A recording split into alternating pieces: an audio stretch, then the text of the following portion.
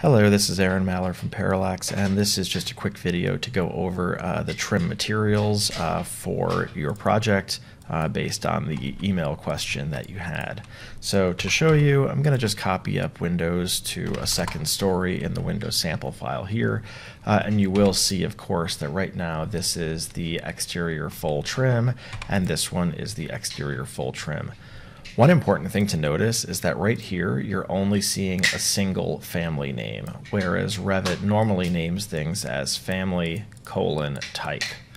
What it means when there's only a single family name is that the type name is named the exact same thing as the family name. So here, if we go find surround exterior full 01, you'll see that the type is named the same thing, and that's where the materials are currently selectable. So if you wanted to have different materials top and bottom, you totally don't need to make a new family, you just need to make a new type. So you can have lower level, and then if you want to, you can have upper level, and you don't actually need to make a new family at that point. You can just duplicate them and have upper level as well.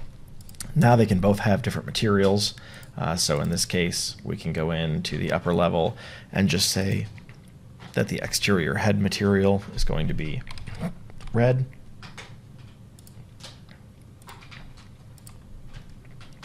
and you'll see that if we were then to go back into the surround selector on this window, you'll see now that you see the rest of the name after the fact, and we could change this one to basically be upper level.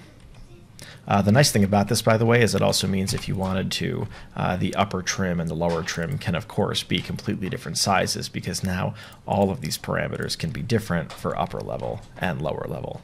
Let me know if that doesn't help solving that issue.